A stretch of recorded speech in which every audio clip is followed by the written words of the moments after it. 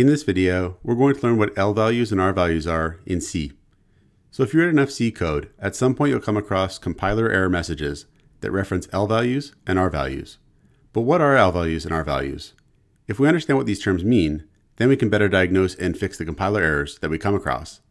So lvalues are also known as locator values, and lvalues are objects that have an identifiable memory address. So something like a double variable would be an lvalue. Any expression that is not an lvalue is an rvalue, and rvalues are expressions that can't have values assigned to them, even if the rvalues are temporarily stored in memory at some location as part of the program's execution. So something like a double literal value would be an rvalue. It's technically stored in memory at some point, but we can't assign to a literal value. So let's go over an example. Here we'll say int x is equal to 20, and x here would be the lvalue. It has an identifiable memory address, and we can assign to x. 20 would be an rvalue. It is technically going to be stored in memory during our program's execution, but it doesn't have an identifiable memory address. We can't assign to 20. And if we tried to, we would get an error. If we tried to say 20 is equal to x here, and we try to execute this, we get this error message here. Error, lvalue required as left operand of assignment. So in early C programming, the origins of the terms lvalue and rvalue had to do with the fact that an lvalue was required on the left side of an assignment, whereas an rvalue would be found on the right side of an assignment. That's not true in modern versions of C. Say for example with the keyword const. So if we said const y is equal to 20, and then we try to assign to y 10, this won't work. So this isn't going to work because y is a const variable. We can't modify y. So in modern C programming, there's this idea of modifiable lvalues, where we can assign things to them. In the case of y, we can't. There's all kinds of situations that can generate lvalue and rvalue related errors.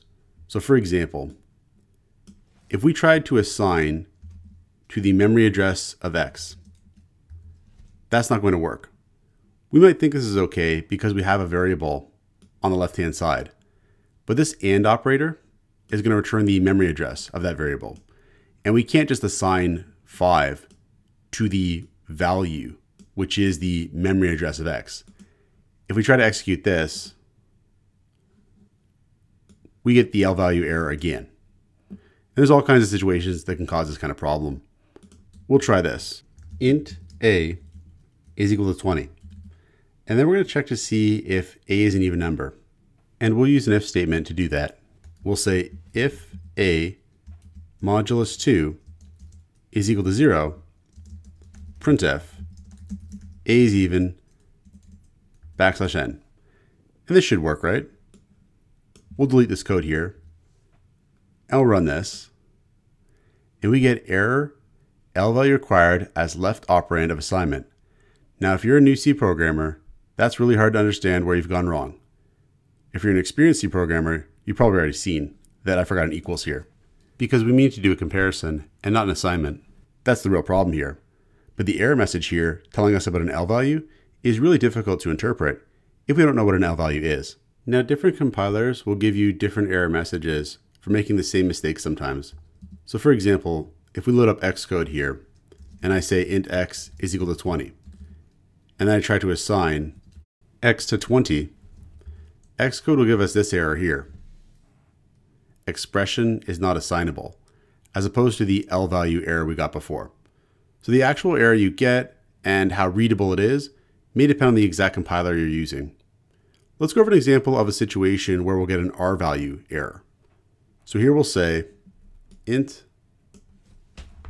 star pointer 1 is equal to, and we'll define a variable x equal to 20.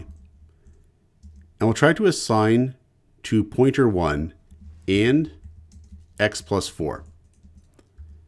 This is a mistake here because x, when it's added with 4, is going to evaluate to 20, and we're going to get 24 here. Had we just said and x, this would be okay. We get build succeeded, there's no problem. But as soon as we say +4, we're treating x like a value here in an expression where it's being added together with 4. We get 24, and we try to get the memory address of that. That's not going to work.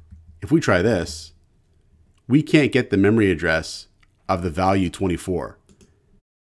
And we get this error message here saying, cannot take the address of an R value of type int. So sometimes we'll also see R value referenced in compiler errors as well, like for example here.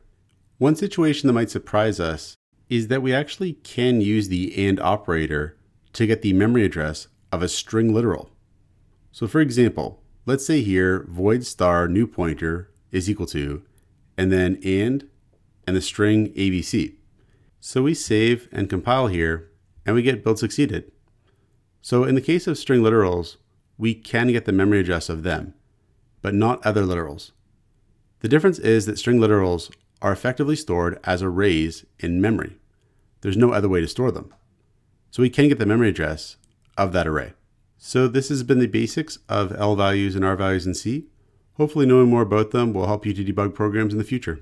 Check out portfoliocourses.com, where we'll help you build a portfolio that will impress employers, including courses to help you develop C programming projects.